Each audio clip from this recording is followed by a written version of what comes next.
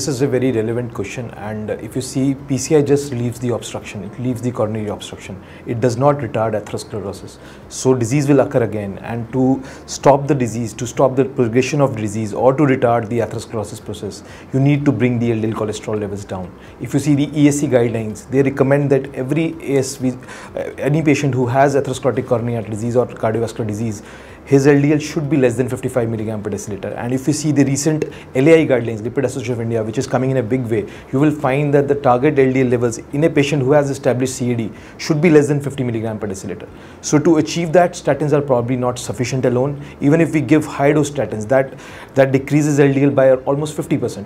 But majority of the Indian patients, in fact, we have got a lot of data on that. We are doing a lot of research on how optimally patients achieve the LDL cholesterol levels, and we have found that majority of our patients, their LDL levels are still way above 70, which was the previously mentioned target by the ACC.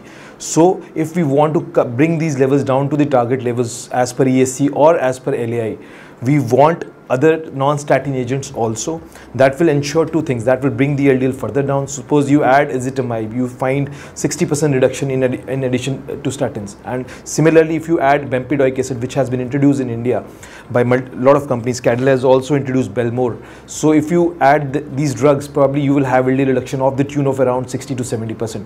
So that is the only way with which, because PCSK inhibitors are very costly, still not easily available in India. So these non-statin drugs are very, very useful. We should start using them as more as possible, and that is the only way we can bring the LDL levels down to less than 55 or 50 as per the guidelines, and probably that is the way to go in future.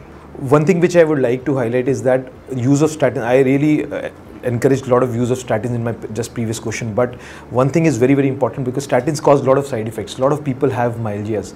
So if you increase the dose above 20, suppose you are giving 40 mg of rosuvastatin or 80 mg of atorvastatin, you will find that a lot of patients will complain of statin associated muscle symptoms. So probably these are the patients in whom, if you add drugs like ezetimibe or bempedoic acid, probably you can decrease the dose of statins, and these non-statin drugs will help you achieve your LDL targets and without any significant muscle symptoms. So if you can develop a combination of bempedoic acid and ezetimibe, probably nothing will be able to beat that as far as LDL reduction is concerned, and with lesser side effects of statins.